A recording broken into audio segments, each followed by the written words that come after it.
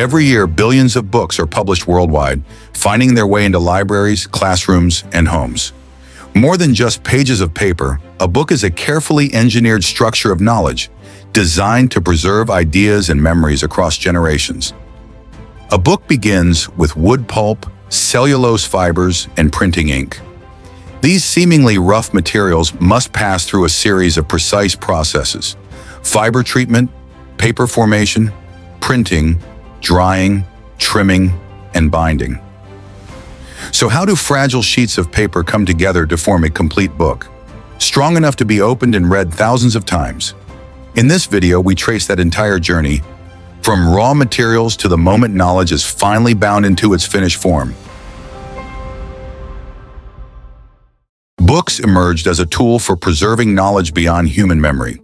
From clay tablets and bamboo slips to papyrus, each form reflected the technological level of its era.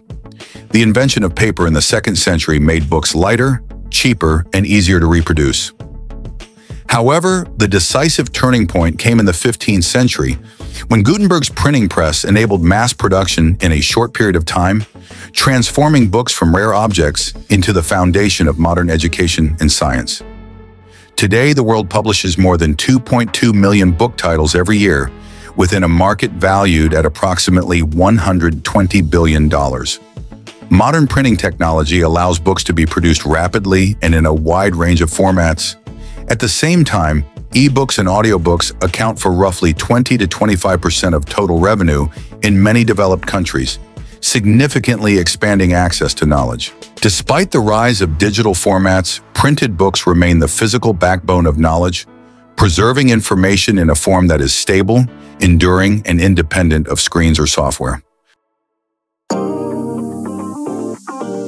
The opening stage of the entire paper production process begins in the forest, where only trees cultivated specifically for the paper industry are selected for harvesting. Species such as eucalyptus, pine, and acacia are prioritized once they reach the appropriate age, with straight trunks, minimal branching, and uniform fiber structure. These characteristics are essential for producing cellulose fibers with consistent length, a key factor that determines the strength and smoothness of the finished paper. Selection is based not only on tree age, but also on fiber quality, ensuring that every log delivered to the mill has a stable internal structure, flexible fibers, and sufficient resilience to withstand the chemical and mechanical processes that follow. Across plantation forest slopes, harvesting crews fell each pre-marked tree in sequence. Industrial chainsaws operate with low vibration to produce clean cuts, minimizing internal fiber damage within the trunk. Trees are felled along carefully calculated directions to prevent impact damage, then debranched and cut into standardized log lengths suitable for transport and pulp processing. These logs are loaded onto specialized vehicles equipped with secure gripping systems that reduce vibration and impact during transit. Throughout the journey to the mill, moisture and temperature conditions are carefully managed to preserve the integrity of the cellulose fibers.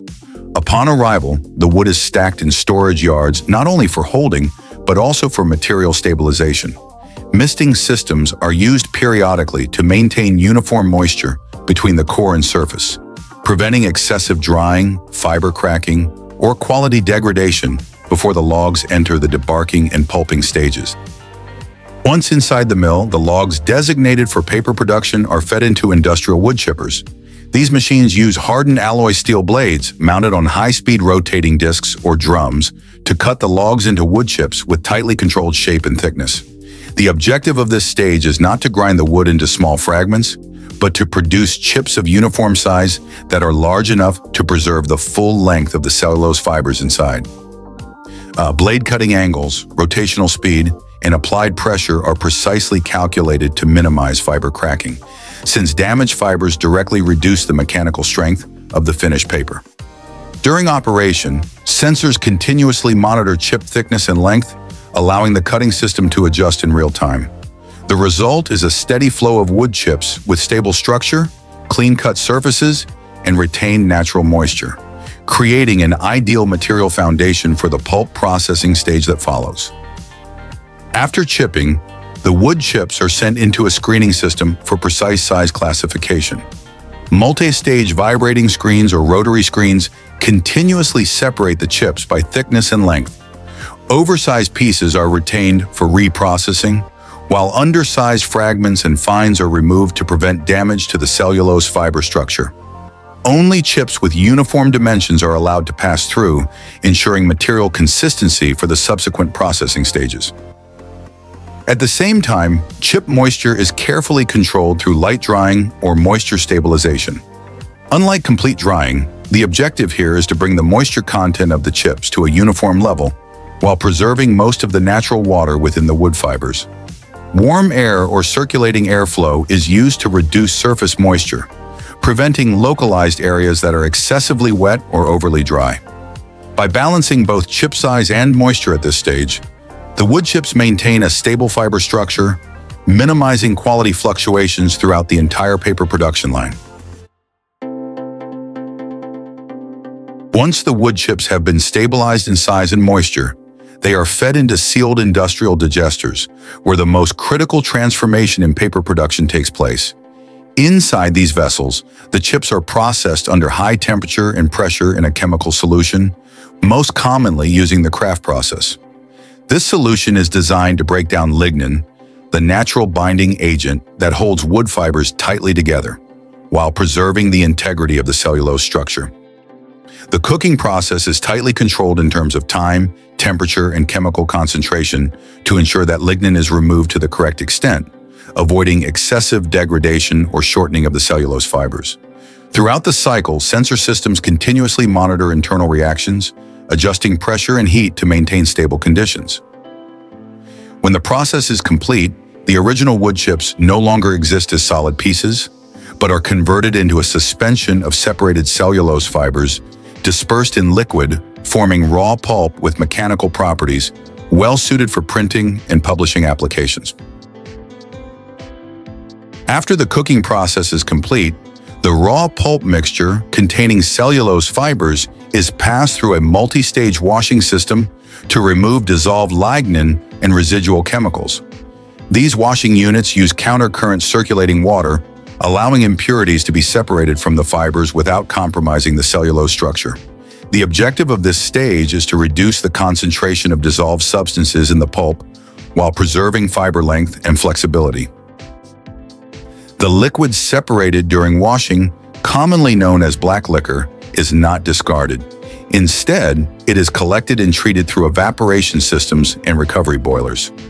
In this process, water is gradually removed, organic components are burned to generate energy, and inorganic compounds are recovered and converted back into fresh cooking chemicals. Through this closed-loop system, the mill reduces chemical consumption while limiting environmental emissions. The result is a cleaner, more chemically stable pulp stream, ready to meet the high-quality requirements of printing and book paper production. The fully cleaned pulp is then heavily diluted with water, forming a thin suspension in which cellulose fibers are evenly dispersed and no longer clumped together. The high water ratio is not intended to weaken the material, but to give the fibers sufficient space to move, rotate, and self-align before bonding. This suspension is precisely directed into the paper machine, where it is spread into a continuous thin layer onto a rapidly moving metal forming screen. As soon as the slurry contacts the mesh, water begins to drain downward through gravity and vacuum systems, while cellulose fibers gradually collide, overlap, and interlock, forming the primary fiber network of the paper sheet. The newly formed sheet, still very wet and fragile, continues through a press section composed of multiple large compression rollers.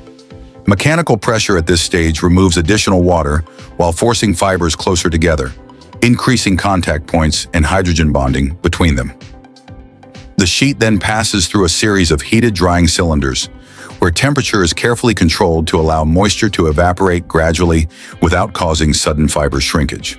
By the time the paper exits the drying system, it reaches a stable moisture level with a flat surface, uniform thickness, and a fiber structure strong enough to exist as a durable medium for writing, printing, and long-term knowledge preservation. After drying, the paper passes through the calendaring system to smooth the surface and stabilize thickness.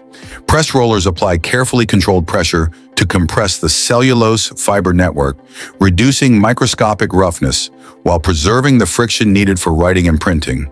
This stage directly determines the tactile feel of the paper and its ability to hold ink properly.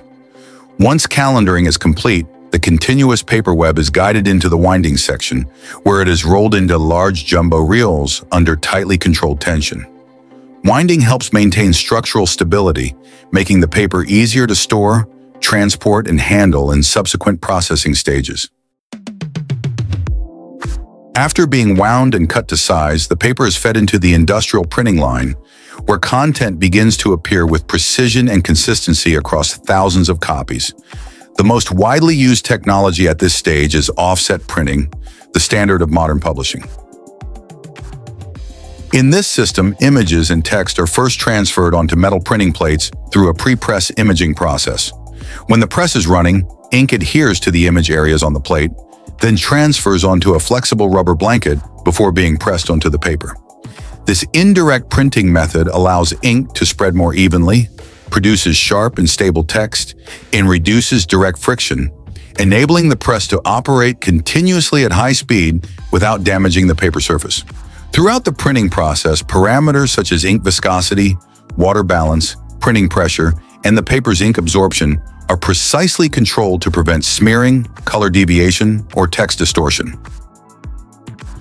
Book paper is typically printed on large sheets, each containing multiple pages arranged in a technical layout that minimizes errors during folding and binding.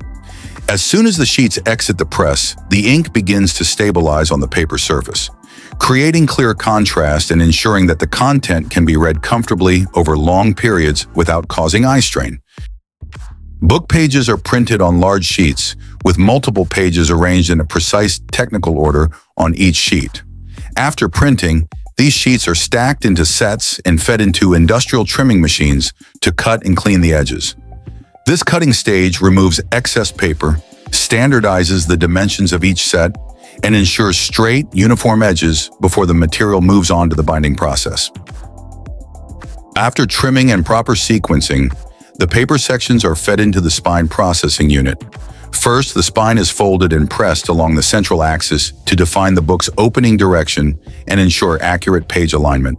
The spine surface is then lightly roughened to increase adhesion, before a specialized hot melt adhesive is applied evenly along the entire length of the spine. While the adhesive is still hot, the paper block is firmly compressed, allowing the glue to penetrate deep into the page edges and bind the sheets into a single unified block. This process requires precise control of temperature, adhesive volume, and pressing force. Too little adhesive weakens the spine and leads to separation, while excessive glue makes the spine rigid and difficult to open. Once the adhesive cools and stabilizes, the book spine becomes strong enough to hold the full content securely, while still allowing the book to open relatively flat during use. Once the spine has been secured and the adhesive has fully stabilized, the book block is fed into the cover attaching machine. The pre-cut and pre-scored cover is precisely aligned with the spine, then pressed firmly onto the book block using a system of pressure rollers.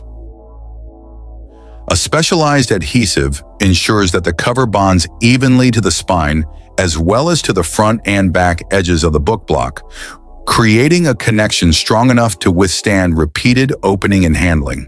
This stage not only keeps the pages firmly fixed inside the book, but also defines the external shape, flatness, and overall durability of the finished volume before it moves on to the final finishing steps.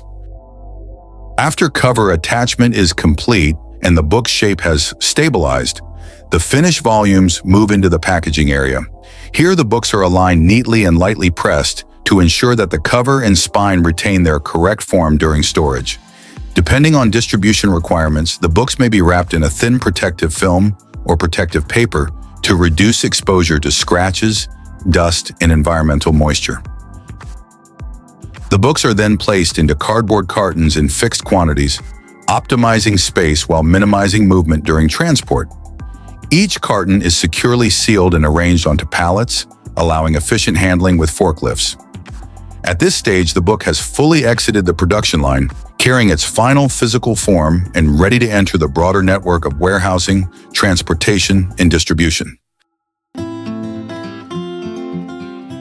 From tree trunks grown in industrial plantations, a book begins its journey as raw material, carrying no visible trace of knowledge. Through harvesting, fiber processing, papermaking, printing, and binding, each stage quietly shapes the quality of every single page. Massive paper rolls gradually become precisely printed sheets, then are joined into a unified form that a reader can finally hold in their hands. When a book leaves the factory, it is not merely the product of machines and industrial systems, but a meeting point between material and ideas, where knowledge is preserved in a durable and tangible form.